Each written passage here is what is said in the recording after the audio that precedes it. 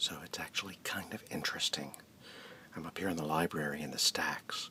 I always find this very soothing. It's kind of like an anechoic chamber because there are not a lot of reflecting surfaces side to side, so not a lot of echoes. Everything feels kind of hushed. Anyway, I'm up here because of an associative trail. I was tweeting about the class and putting out the last video as a link on the tweet, and it's now gotten embedded in a couple of pages. And what happened next was that one of the people in my Twitter network, which is also a kind of an associational trail, tweeted and actually took a picture of the first page of an analog book. So it was a digital representation of an analog page put out on the internet on a tweet. And of course every tweet creates a web page. I mean, is this a great world or what? At any rate, it was the first page of a chapter on inquiry in a book that a lot of people have recommended to me over the years, but I've never actually read it. And I was coming back with some coffee from the Starbucks, and I thought, I'm going to get that book. Very famous book, and it's up here on the stacks. Let me give you a little picture of what I'm looking at here. So I know you've seen these before. They're library stacks. See, this is why I have a PhD. I know things like that. So you get in this section, and it's really quite amazing.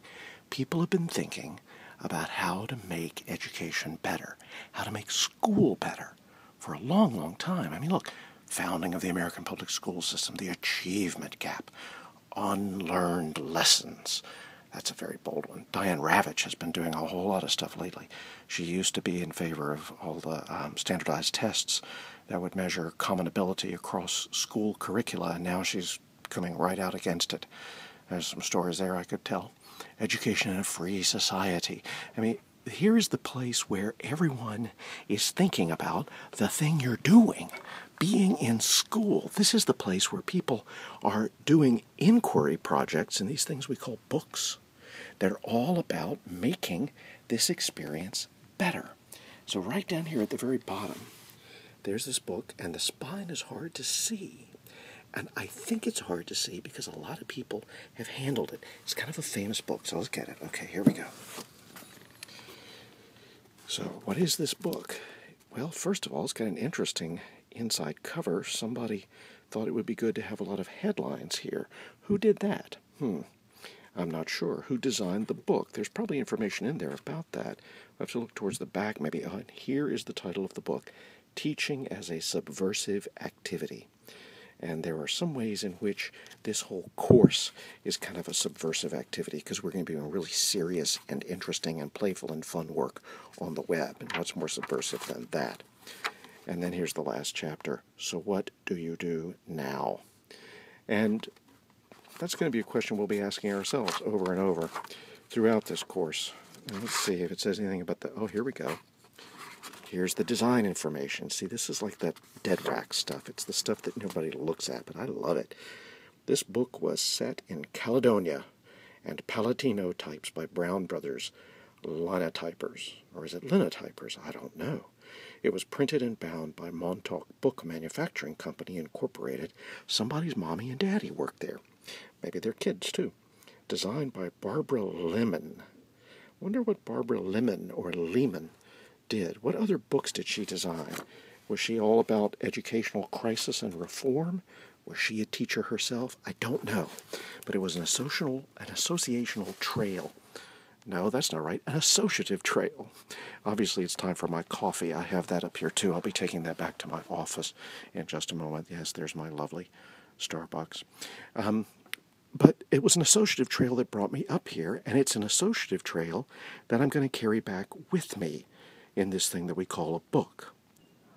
Even though it's quiet study, I just have to stop here for a second and read what's on the Innovative Media Lab wall or the window. To be an artist means never to avert one's eyes. That's Akira Kurosawa. Did some really fantastic films in Japan. We can talk about that another time. There are other associative trails there, but I need to be going downstairs. Hang on. So, some associative trails. It's like going to the library to get a book that you found out about through Twitter because you're teaching a course, and you go look for the book that has to do with the course you're teaching, and then you browse the stacks a little bit, and you see other things next to that book, and it kind of gives you an idea of the scale of what we're talking about in educational reform and how many ways people have to describe what it is that they think they're doing or they think need to be reformed. And then you pick up the book and you think, wow, this is kind of an interesting design. Well, who designed it? And there's something in the book that will help you know that. And then there's another way that an associative trail might begin with all of that. And then you go down to the little self-checkout, which I confess I really enjoy doing because it goes dee-dee-dee-dee, you know, when you get the book checked out successfully. I don't know, it's just one of those things, very silly, but that's one of the things you should know about me. I'm prone to fits of that silly thing. And then the first thing you know, you're out in the clear blue day, a beautiful June day here on the campus of Virginia Commonwealth University, and your head's full of thoughts, and you think, well, where are they going to take me? Because in the end, that's the thing that we want to think about. When Vannevar Bush talks about associative trails, he says, essentially, they're a picture of the way your mind operates. And if you know how your mind operates, you can kind of intervene. You can actually make use of it. It's like one of those lucid dreams where you know you're dreaming, so you actually make yourself do something or experience something in your dream.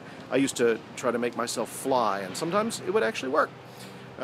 So what you make of your associative trails, what you make when you think about the way you're thinking, is a big part of what Vannevar Bush is talking about when he's talking about this crazy invention called the MEMX, which we think stands for memory extender, and talks about not just the machine, but the way in which the machine reveals the brain of the user to the user in ways that can then be shared and built upon.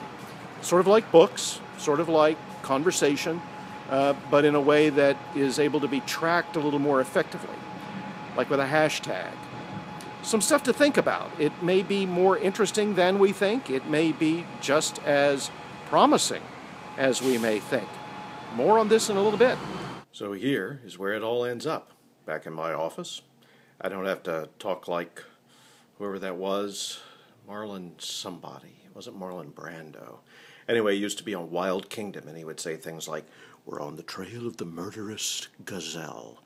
We're sneaking up onto the three-spotted cheetah." And, you know, it was like being at a golf game, except with predators, which maybe is the case with some golfers, I don't know. At any rate, back here in my office, thinking about associative trails. Lots of times my students will say to me, "Dr. C, I had a thought, but it's really random." And what I say is, human beings can't do random. There's always some pattern there. There's always some kind of connection.